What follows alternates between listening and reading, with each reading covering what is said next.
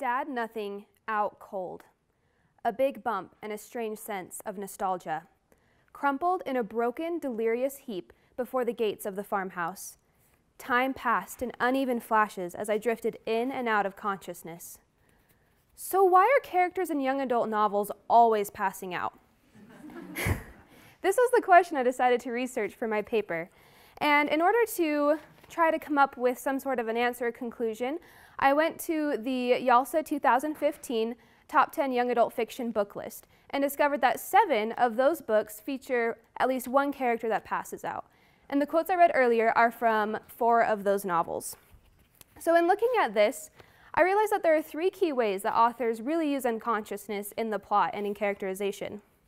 The first one is just a way to move the plot along. This is seen in Owen, Dragonslayer of Trondheim, where at the end, it's much easier to just have the narrator be knocked out and then wake up in a hospital instead of the author going through all of the tedious details of the helicopter coming, saving everyone, and taking them to the hospital. So in that sense, it's a really clean way to jump from one point in the plot to another.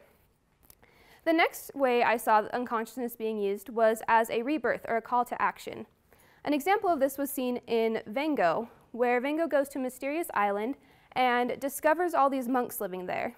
And once he is discovered, they drug him and he wakes up back at home. And after he wakes up, he's confused and his curiosity is piqued.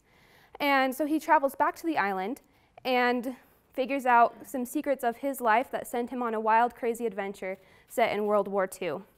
So in this instance, the unconsciousness is a barrier between his old life and his new life that allow him to go through a rebirth to take new action, reassess his values and his perspectives. The last way is that it is a unique exploration of characters. This is seen in Noggin, a kind of strange book where Travis Coates suffers from cancer, and his parents take drastic measures to remove his head and have it placed on someone else's body 5 years in the future. In this Rip Van Winkle style, Travis wakes up and everything around is different except for him. As you can imagine, this allows the author to explore adolescence in a way that wouldn't be possible otherwise. So each of these books uses unconsciousness, being knocked out, or passing out in a different situation in order to shape the plot. And even though there may not be one clear answer as to why unconsciousness is found so frequently in young adult fiction, it is obvious that it serves a plethora of purposes depending on the content and context of the novel. Thank you.